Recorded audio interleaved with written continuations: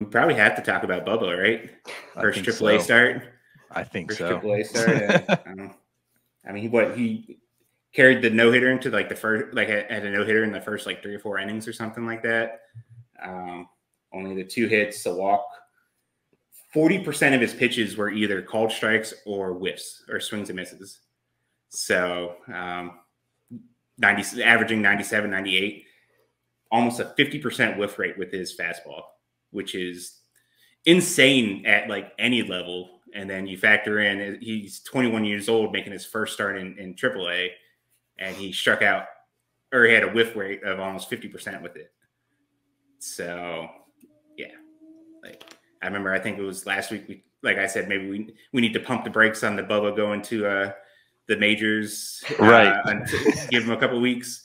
But man, if he's just going to keep doing this, like I don't know what you're playing. I don't know what they're going to be playing for at the end of August now, seeing what the major league team is doing. But like he may be kicking down doors here in the next week or two and being like, yeah, because like he's even mixing in like the curveball even more and using the slap. Like, so like for someone with that kind of fastball coming up to a new level, and with how effective that pitch was in that game, like I could have easily seen him just go like 50, 60, close to 70% usage with it.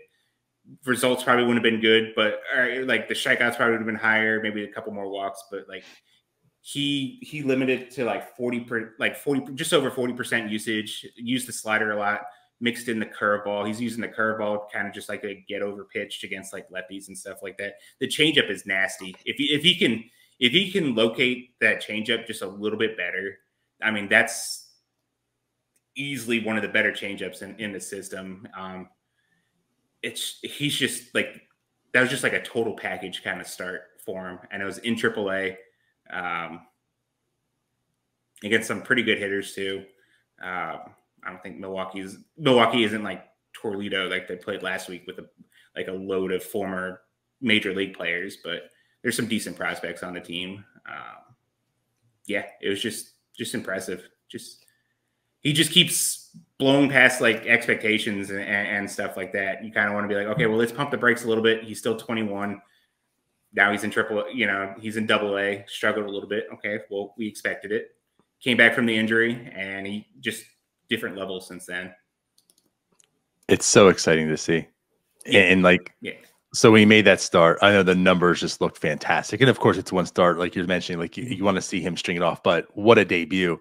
But to me, the fastball was super impressive. Don't get me wrong. But it was like when I looked at the other stuff and everything else graded out really well too. And like you mentioned, the changeup, like how well that looked. So I was like, okay, holy hell. Because we know the fastball is good.